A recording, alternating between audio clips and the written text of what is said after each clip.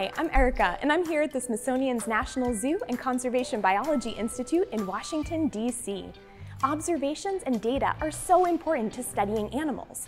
We have scientists collecting data and observing animals all around the world. Some of these animals live far away, but others are really close, even in our neighborhoods. Today, I'm excited to meet Nathan, a scientist who studies migratory birds. One of the birds he studies is called the Kirtland's warbler. It lives in Michigan, Wisconsin, and Ontario, Canada during the summer, and then travels to mostly the Bahamas in the wintertime. In the spring and fall, it's traveling between these two locations. With so many habitats and so few Kirtland's warblers left, that is a tricky animal to observe. Now, before we meet Nathan, there are 3 things I can tell you about him and his career. First, he uses math, science, and technology to study birds. Second, he uses and collects a lot of data in order to learn more about the birds he studies. And third, he needs to be clever and use clues to find where these really small birds are visiting. Let's go meet Nathan to get the inside scoop on his career. Hi, my name's Nathan Cooper, and I'm a research ecologist here at the zoo. My job is to study birds as they move back and forth between their summer and winter homes to learn more about them and help conserve them for future generations. As part of my career, I travel to many places to find birds and study them.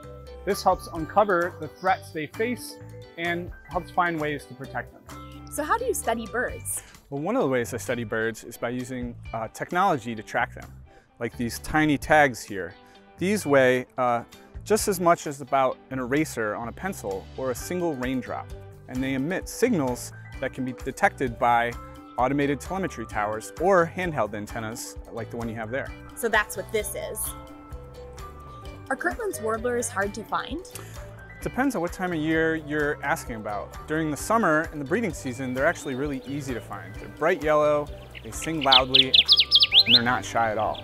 And you could use binoculars to find them too. Definitely, yeah. On the breeding grounds, we use them all the time. We put little color bands on their legs and we can use that to identify each individual bird.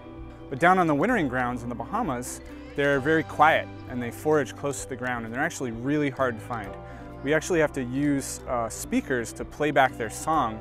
Otherwise, we might never find one across a whole island.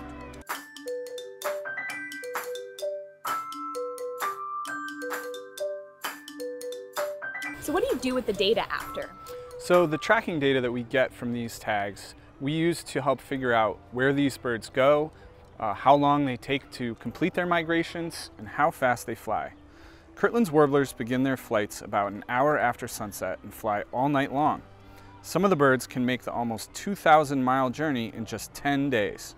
By understanding when they begin migration, where they migrate, and how long it takes, we can start to figure out the threats they face along the way, like tall buildings, wind towers, and habitat loss. How did you get into this career? Well, my mom and dad were both public school science teachers, and so science has always been a big part of my life. But I first got interested in birds in college when I took an internship in Iowa studying grassland birds. My career requires a lot of different types of skills. I have to be a good listener and observer so I can understand what birds are doing when I'm out in the field watching them. I also have to be good at math and coding so I can use statistics to understand the data that I collect. And finally, I need to be a good writer and communicator so I can share what I've learned with the world. The best part of my job is getting to spend time outdoors watching these amazing creatures that I study and try to save. Thank you so much for joining me. I loved learning how Nathan uses science, technology, math, and even coding to study and save birds. You can practice being a scientist just like Nathan. Keep a journal of the birds you see in your area. Birds are everywhere. You can record the date, species, location, and behavior, or what the bird was doing. Record this on paper, or with a grown-up, you can record it on community scientist apps like eBird. You can also do this all year long. At the end of the year, look back at your data.